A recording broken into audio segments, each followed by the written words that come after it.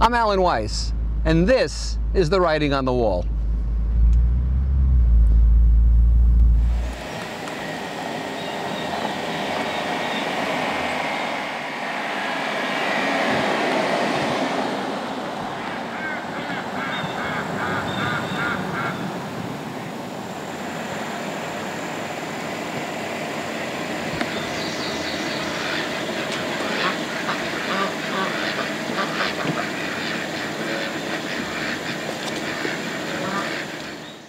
Welcome to Writing on the Wall. The title of this episode is Nuts. Nuts. Now, these are acorns. And we've had an acorn infestation this year, I'm told. And of course, squirrels do save nuts for the winter. It's quite accurate. It's not a fable. But, as you, I'm sure, won't be too surprised, a university has done a study on what squirrels do with the nuts. And this was the University of Richmond in Virginia. And they studied squirrels gathering and hiding nuts.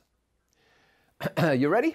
Squirrels lose 74% of all the nuts they hide. They lose 74%. 3/4 of the nuts they hide, squirrels never find again.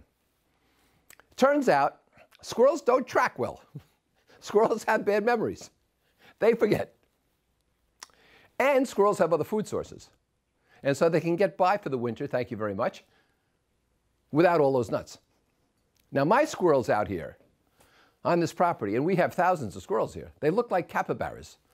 A capybara, by the way, is an Australian rodent. I believe it's an Australian rodent. It's the largest rodent in the world. These things are huge. They're bigger than Bentley. And so my squirrels are big. Obviously, they're getting nourishment. So is the nut gathering some giant wasted effort? Something wrong with the DNA? Something wrong in the squirrel's biologic or chemical makeup? Does 26% of found nuts provide enough for them? Intelligent people want to know. Well, the other 74% of these nuts perpetuate the tree species. They're hidden, they're buried, they grow into trees. They feed other animals. Other animals eat the nuts. Other organisms eat the nuts underground.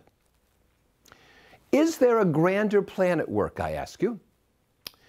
Are the flora and fauna in symbiosis? Not so far-fetched.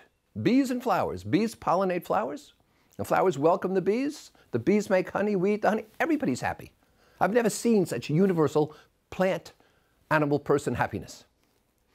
Look at seagulls in the beach crowd. Seagulls pick up all of the discarded food. They also pick up food currently in use. Seagulls play a major role at the beach. This is ecological symbiosis. Ecological symbiosis, where all these organisms, plant and animal, help each other. And so the logical question is, why don't you wear your friggin' mask?